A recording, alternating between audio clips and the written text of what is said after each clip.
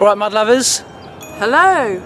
Welcome to a very cold and wintry foreshore, and this is our little Christmas special that we do once a year. It is, well, the sequins are a dead giveaway. This is my Christmas mudlarking outfit, and so I'm feeling very Christmassy, and I hope that you're all having a great time getting ready for Christmas, and I hope that the River Thames is going to give us some special sparkly presents today, don't you, Si? I hope so, yeah. I hope Father Thames is feeling very generous today, and we get our Christmas gifts all wrapped up in mud. So let's go and find them, and let's get some luck in the muck. Yay, let's go. Let's sparkle all the way down that foreshore. Mudlarks, Si and friends. History comes alive when it's slim. Mysteries, there's no end. Si-finds again in the field. But you are a mud lover. I'm a mud lover, I love all the stuff. So there she goes, it's good that she's wearing this today because it's so foggy and misty today that we can see her from a distance. Yeah. Ta-da! Fashion on the foreshore with tide line art. Yeah. The foreshore is my runway.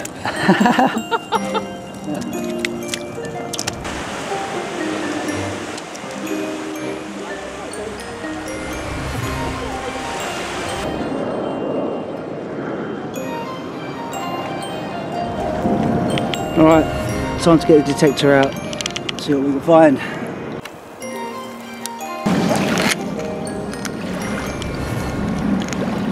Well there, look, looks like it could be a musket ball. Oh, hold on, no. Ah, button. Let's see if it's got anything on it. Oh cool, something's on that. Wow, look, 96 it looks like. Let's give it a quick. It feels like a pewter button. Oh, that's cool.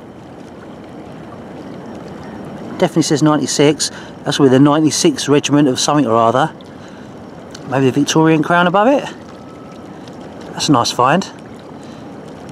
Do some research on that and find out exactly what that is. Pewter button. Broken at the back. It's all one piece though. Oh, I'm liking that.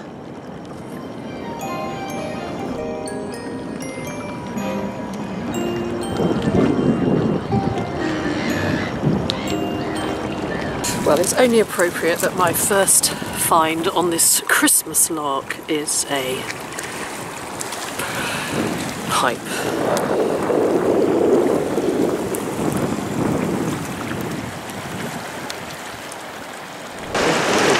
So on this old pipe here, look, as the tide is being waved in, is a name and address of the company. Does that say Hosey or Nosy Tugby and Co Limited, Old Kent Road? Pretty cool.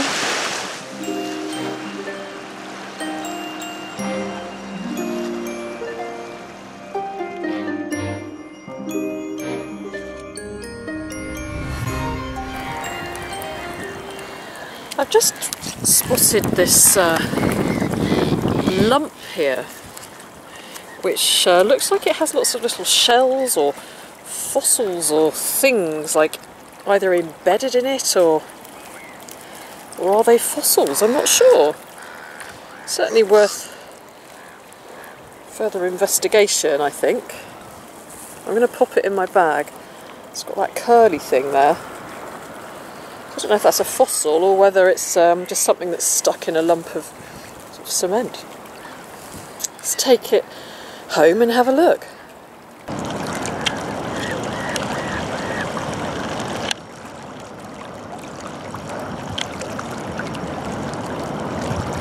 Cleaning the River Thames together. I'm not sure what that is. Maybe it's some kind of a floating barge, perhaps. Can't quite see from over here, but that's good news. Help clean up the river. Clean up all those plastics that get thrown in. Good job. Well, we found the anchor that I spotted the other day, and Simon is here with his spade, and he's seriously actually going to try and get it out. Well, as a... Partial to an anchor, aren't you? Oh, I love it. Fantastic. And it's just big enough to get in the car. So that's really cool. And also, because I'm a mudlark, full licence means that I can actually dig. Usually you're only allowed to dig to 3 inches on the standard permit. As I'm a full mudlark, I'm allowed to go to 1.3 meters. Not that, hopefully it's not that deep, but just in case anyone's thinking about trying to dig up stuff on the foreshore, you do need a special permit if you're going to go lower than 3 inches. So how deep can you dig? Oh, 1.3 meters. Or 1.3 meters. Okay. Yeah, so it's roughly about that sort of deep depth, something like that. But, and I can go down 3 inches, 7.5 centimetres. Well, if you're a good girl, maybe for next episode. Okay, well off you go then. I'll come back later and see how you're progressing. It looks kind of pretty solid. The good news is there's no... Oh, actually it is moving, yeah. There's no It's actually chain on the top. He's actually serious about this.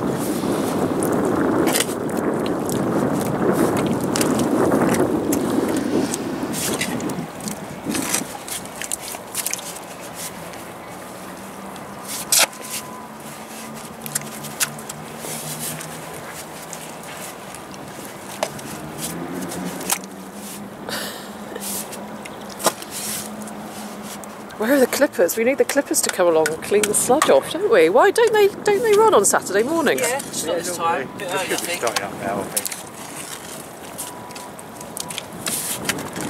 Good news is doing this keeps you warm. Yeah.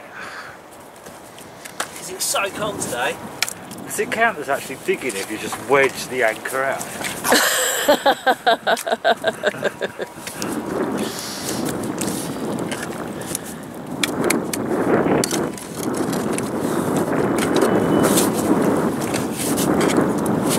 Making a bit of a... Look at that! Look at that! That's a big deep hole. Oh, that anchor's coming free. It's going to be very interesting to see this progressing, this little project. And if you get it out, Simon, what are you going to do with it? Put it in the garden? It's a nice feature. Nice feature in the garden, I think. It's a lovely anchor. Maybe I'll donate it to a museum if they want it. Yeah, yeah. If any museums are out there and they want it, I'll happily donate it to a museum. There's a project called the Big Anchor Project, which is really interesting. The anchor that I found down in Woolwich, they were quite interested in that. Really? Yeah. Oh, we'll give them a shout. Yeah, Big Anchor Project.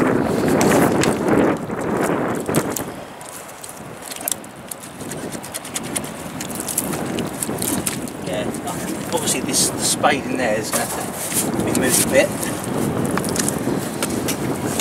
Does this count as a big anchor? It's not huge, is it? It's not a huge anchor. It's like a medium anchor. Yeah. Isn't it?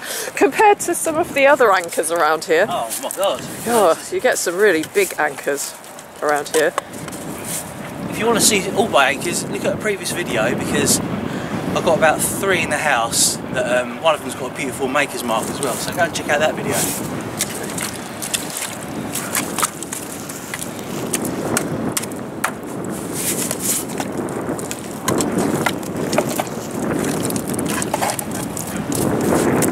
Give that a whirl, see if that'll come free.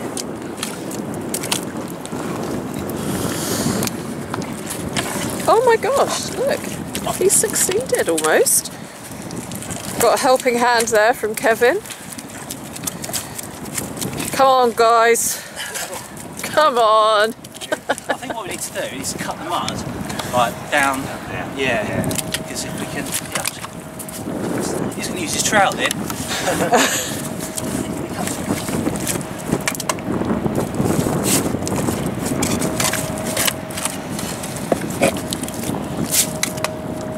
What happens is when you turn it, it just wiggles, doesn't it?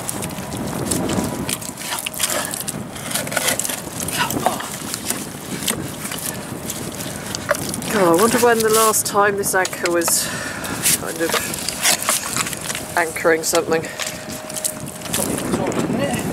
Yeah, at least.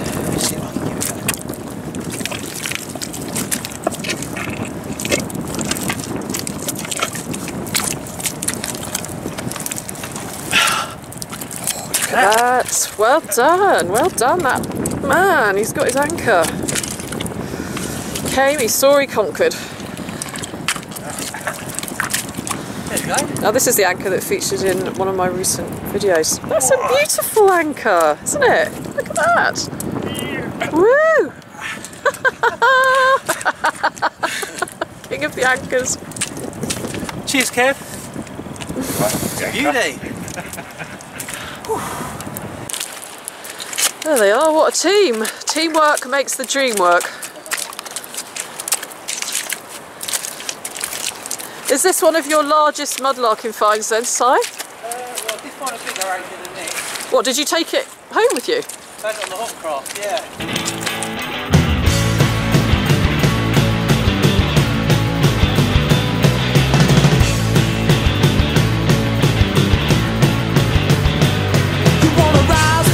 Take a seat, hold me down for the night. You're kicking dirt up and I see in my eyes. Won't lie, tell me to leave. Stay by the side, it's like I'm getting over living your life. See, I am. You got the feeling, 6 foot feeling under the ground. You see, I'm. Thames Foreshore.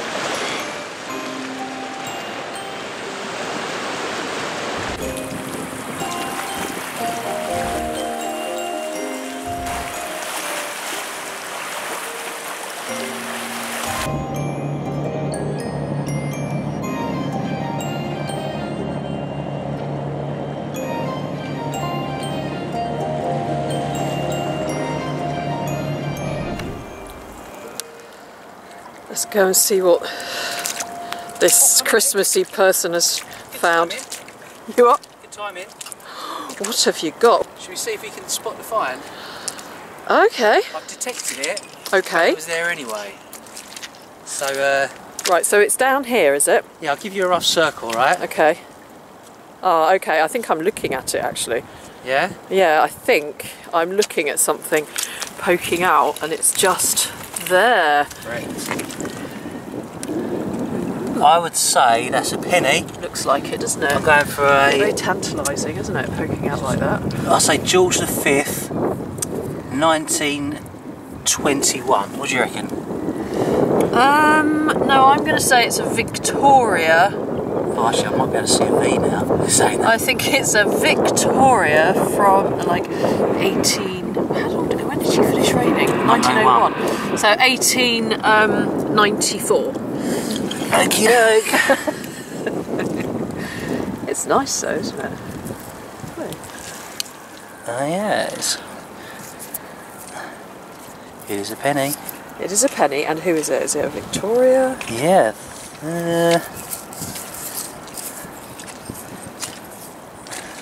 My hands are really cold today, so they're not really working very well.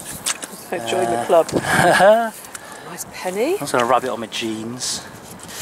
Because I've said that it might be a Victoria 1894, and oh, look, that's a nice one. oh, isn't that lovely? You were right, Victoria's young head, so it's going to be the earlier part. Earlier. What did you say, 18? I said 1894, so it's not going to be that. So it's probably going to be more like 1862. Yeah, I'll go 1868. Want to guess, Kev? Okay. 1870. 1870. 62. Hey. Was that me? I got that right, or was it you? Can't remember now. Have to watch back and have a look. Can't remember who was right now, but no, it's a nice coin. Happy with that. I think I said 1862. Did you? I win the coin. Congratulations, there you go. Oh no, I'm really joking.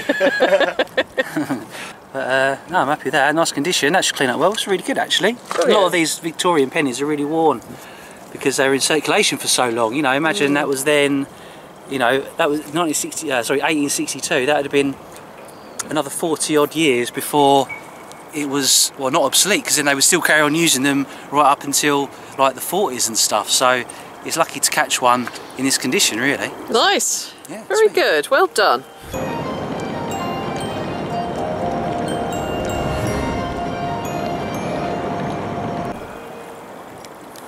Now, can you see what I'm looking at just down here? It's another pipe. And look, it's just wedged there. Here. So let's see how much there is. Actually, probably not a great deal, but it's quite pretty.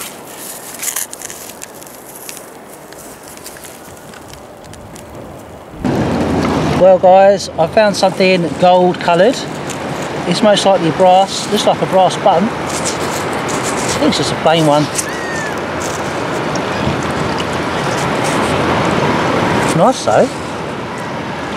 Cool, don't know if it's gold.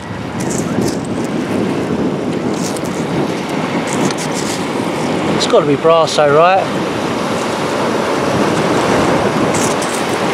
It would be so cool if it was gold, but I doubt it very much. Right, well I've just bumped into Duncan the Mudlark on the foreshore. He's just showing me some of his amazing cannonballs that he's just had up. And look at that, that's a feast for the eyes, isn't it? Hey? Blimey, all that in one spot apparently, so just goes to show you what the heck are they all doing there in one little spot. I mean, that's a beauty, that one, isn't it? Yeah, it's a big one, that. Yeah, falconet, look, and it's doesn't take much to clean that up. But that's awesome. Yeah, so go and check out the Duncan's Instagram account. It's Duncan the Mudlark. The link will be in the description below, and he'll show you some more amazing finds that he has up. Awesome. Just like that. I've just had this up, and I've got a feeling there might be a squashed ring. Don't know. Could be. Could be. I need to unfold that gently when I get home and see if it is. Could just be a bit of rubbish, but hang around and see if there's anything good. I'll show you at the end of the video. A pair of glasses down here.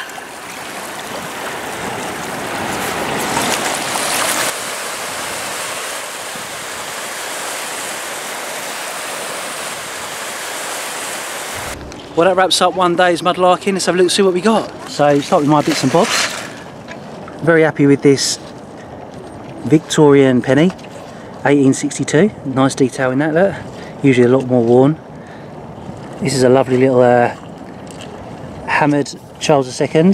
Probably a thistle one. I can't remember. Kev, what's it called again? Turner, 2 pence. So Kev has informed me that it's probably a Scottish Turner, a 2 pence copper hammered, which is awesome. Little brass button there. Could be gold. Actually, do you know what? It's got a bit of weight to it. I'll have to test that when I get home, but again, I'm not holding any hope because a lot of the finds do come out looking like that.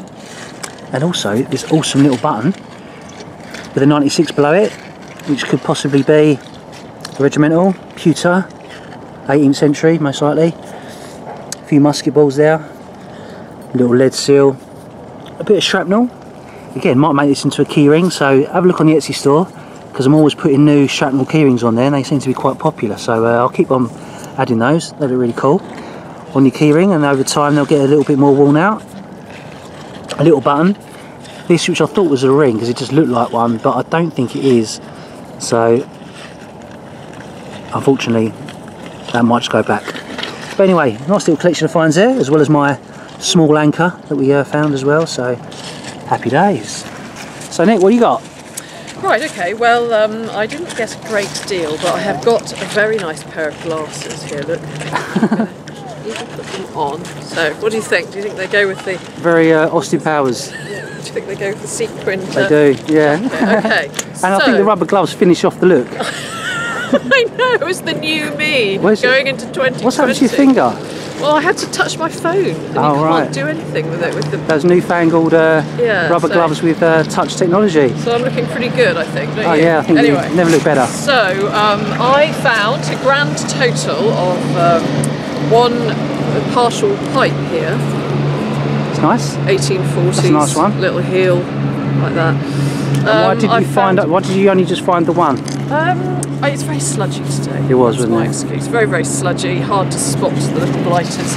And the top of a very big onion bottle. The reason I picked it up is because I like it because it's so big and chunky. That is gorgeous. And you can just kind of imagine the rest of it like that. And my friend and mudlark extraordinaire, Kevin, found a rather special pipe. And he's just given it to me for Christmas. What? He's looking very worried now. Have you agreed to that, Kev?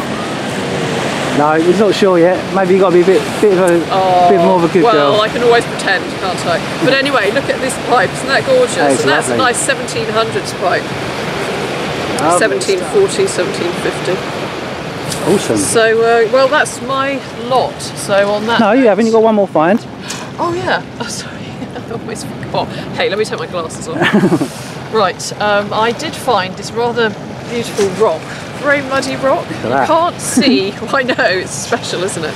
You can't see why I picked it up. Well, why I picked it up is because it looks kind of as if it's got little fossils in there. So I'm going to take it home, give it a little wash, and see if it's a bit of cement with shells in it, or whether it's actually a special stone full of very old fossils. Who knows? Maybe Sometimes the oldest, rubbishiest, dirtiest things are actually the most beautiful. Sounds good. And it could have come across as ballast, couldn't it? In the ships, maybe. That's why it's here. It could. Or it might well be natural to the Thames. It could. And But I can definitely see, yeah, there's definitely some interesting crustaceans in there. Yeah, I know. So I thought it was worth a closer look. But on that note, and as this is the Christmas video and I'm all decked out in my Christmas gear, ready to sit on top of the Christmas tree, I hope you all have a really lovely Christmas. Happy Christmas, happy holidays, and see you again soon.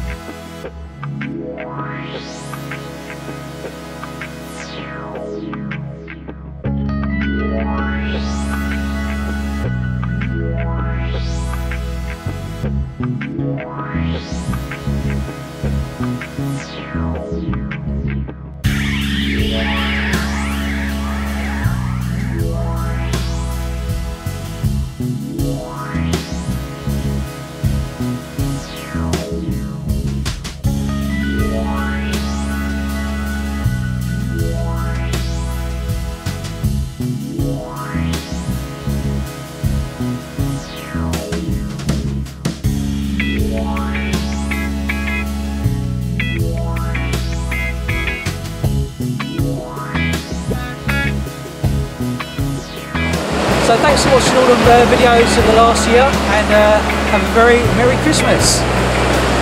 Yeah, thank you very much for watching over the past year, and I hope you all have a lovely Christmas, happy holidays with all your families, and see you again next year. See you later, Mudlovers.